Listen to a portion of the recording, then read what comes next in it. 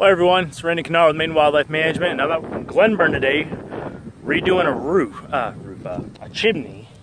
And I just want to show you this. We're tearing this out of here. I don't know if you can see those little specks there. These are all bat droppings. Right, so these are all droppings. I don't know if you can see these in the shade or not. Droppings where the bats have been hanging around this chimney for quite a while. The flue has been, the skirt has been sealed up enough where they had never made inside.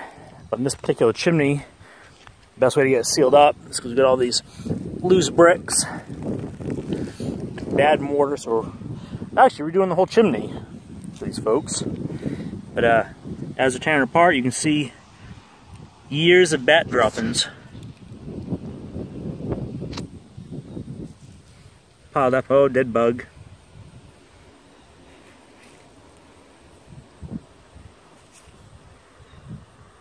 Little bat droppings all through there.